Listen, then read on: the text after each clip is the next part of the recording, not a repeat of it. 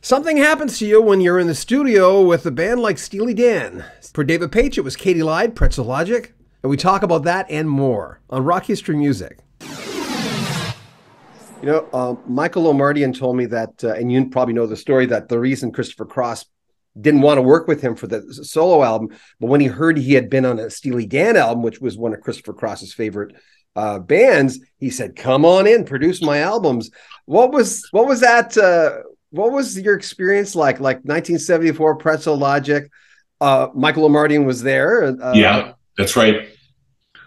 I have the utmost respect for Michael Omartian. He's like one of my top 5 ultimate keyboard players, So I played on the Pretzel Logic album. I did Night by Night with Steely Dan, and of course Martin did all the rest, as well as Katy Lied. I did Black Friday and Dr. Wu on that album, and I don't know if I think they were using Michael at that time, and he was just he was a great that was a great union, him and Christopher Cross together. I still like listening to those songs. Very well produced and very musical, and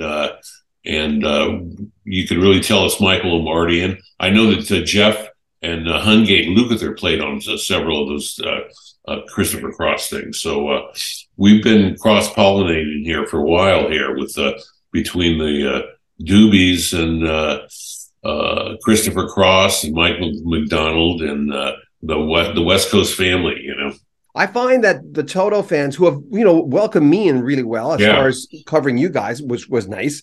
Yeah. But anyway, they're a different breed. They're the most loyal people that I've ever run into through talking to all the different rockers about their fans. The Toto fans, they're there, man. They're there for you. They are. They're so loyal, and it means so much to us. We're so grateful, and we're so blessed that we have fans that are loyal and been keeping us going all these years, And it's the real reward is to go out when you go touring and you keep seeing these familiar faces that have been there for years, have just keep coming back and keep coming back.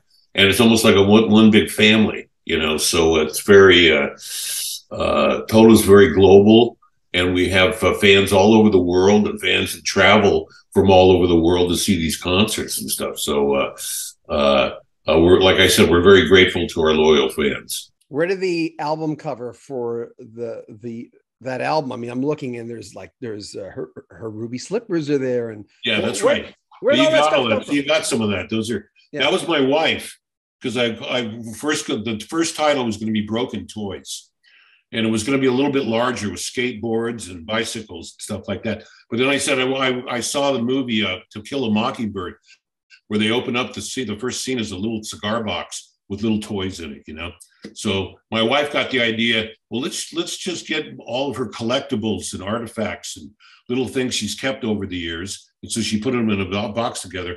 Now, my wife used to do tabletop design for commercials, food commercials and stuff. She was a food stylist.